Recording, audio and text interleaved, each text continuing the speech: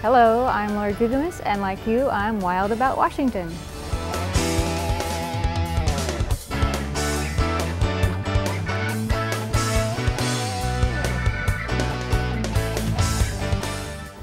Our agency's ongoing mule deer research is teaching us a lot about this state icon, but it is also an example of cooperation. Washington State University is maintaining a captive herd of mule deer so that we can make interesting comparisons with their cousins in the wild.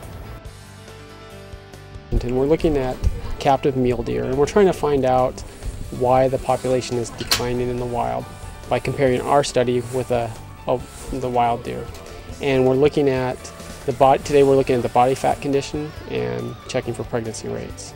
And what we're trying to find out is if body conditioning, the level of their body fat, is an indicator of if they're going to go into estrus in the season. To be able to do the ultrasounds, what we do is we have a lot of volunteers that come out and help us, and most of them are from the Natural Resource Department, which is where I'm from. And we get 10, 12 people out here.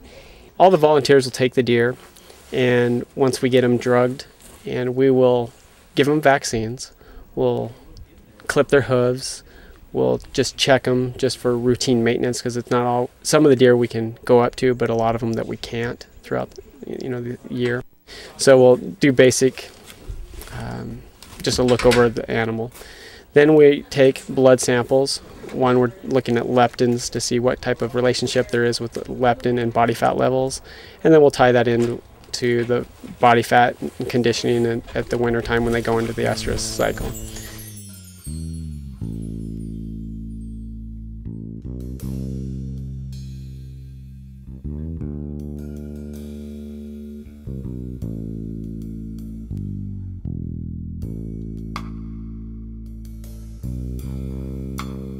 Well, the researchers here at WSU are cooperators with WDFW and the Eastern Washington Cooperative Mule Deer Study. What they're doing here is really important because they're basically our control to what we're assessing in terms of body condition of free-ranging mule deer. They're testing deer and assessing body condition and the effects on reproductive rates in a controlled situation with animals on various levels of nutrition. We don't have that luxury in the field. They can put these animals on controlled diets, on diets that are similar to what we see in mule deer out on the open range, and they can put them on diets that are lower in nutrition and in higher in nutrition and assess those effects. This provides us with a measure to compare to the deer that we're handling in the field.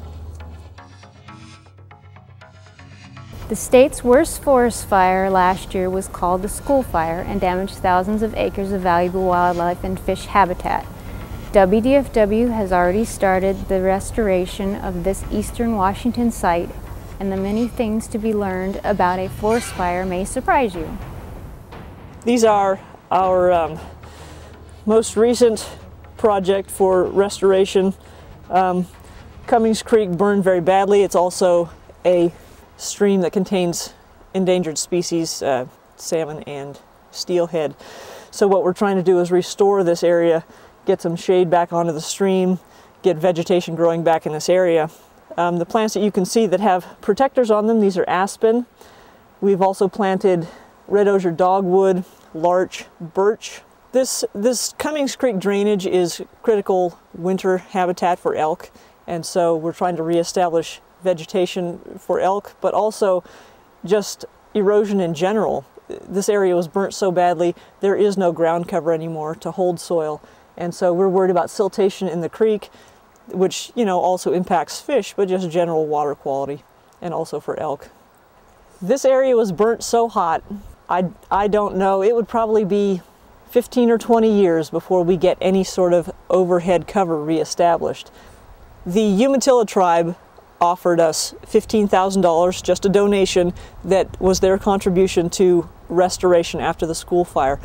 And so using that, I went out and bought about 10,000 plants, riparian species mainly. And so we've used those plants. So far we've put in about 700 so we only have 9,000 some odd more to go. We're trying to reestablish the riparian areas first. Uplands will be planted after the forest logging project has gone through. In a forest, normally you will still have some resident woodpeckers that will come in, but after a fire, birds react to the smoke, and they will come from miles and miles away, and they will start feeding on the bugs that are coming in to attack these dead trees. So right here you'll see feeding marks. This is just the beginning. This is what has happened now through the winter, but when spring rolls around, probably May, June, July, you're going to have birds from all over the countryside coming in to feast on the bugs that will be attacking all of these dead trees. So this is just the beginning. Pretty soon all of these trees will have feeding holes and woodpecker feeding marks on them. There are many species that are fire dependent. Some of these bugs, they can sense heat on their bodies from hundreds of miles away, which seems odd to us, but to them they're sensitized to that. And so they will come to the fire. They can feel the fire, the change in temperature, so they're coming. As soon as the smoke starts and fills the air, the birds start coming. And so they all react to this, and they will come into a fire after, you know, it'll take them a few months to actually move into the area and attack the bugs, but many of these species don't do well without fire. All of these trees are just going to fall down. It's going to be jackstraw hillsides. And so to reduce some of that, they'll take some trees out. We're trying to still leave trees for wildlife use, for future snag recruitment, but it also thins the area out and we can come back through and reforest. So some of the money that we make from the forest or from the logging will help us reforest those burnt slopes too. Just offshore and a few feet under the waters of Puget Sound is a world only a diver will experience. We get a close look at one of the state's more interesting wildlife habitats thanks to John Williams, a diver and a Northwest filmmaker. Our guide is Mary Lou Mills from our Marine Resources program. A peek below the surface of Puget Sound reveals a world of strange-looking fish and shellfish, like these two ratfish, close relatives of sharks.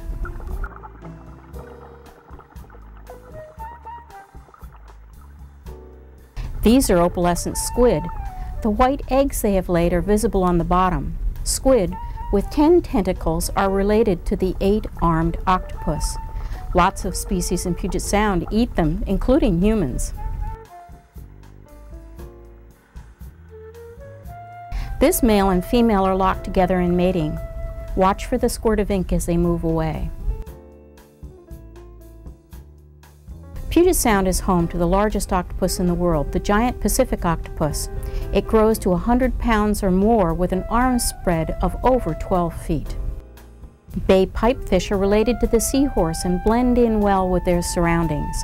The male carries the eggs in a pouch on his belly until they hatch.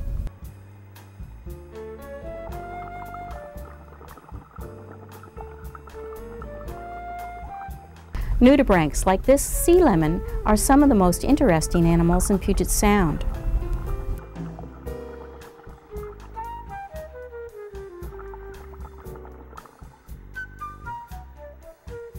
The orange sea pen is an animal also. The white Tritonian nudibranch beside it only eats sea pens.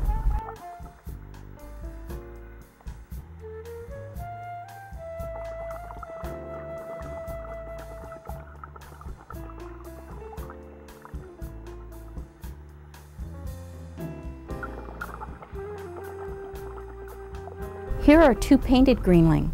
The male, the dark one, is courting the female.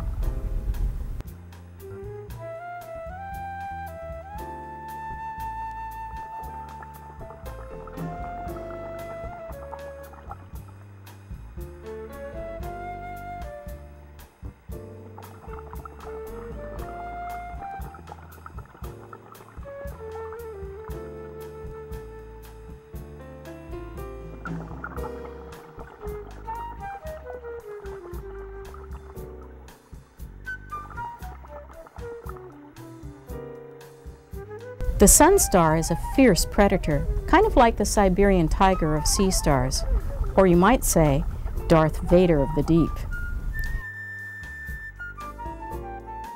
This decorator crab is doing an excellent job of looking like a piece of debris wafting with the current.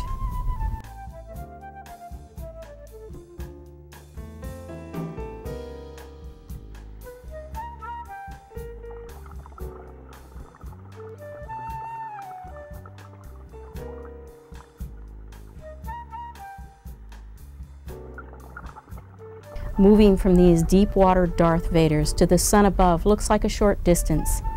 This underwater world is just a few yards from the shoreline of Puget Sound. It is some of the most unique habitat in Washington and quite possibly the entire world. Here are some of the places where you can see Washington's wildlife in the coming weeks.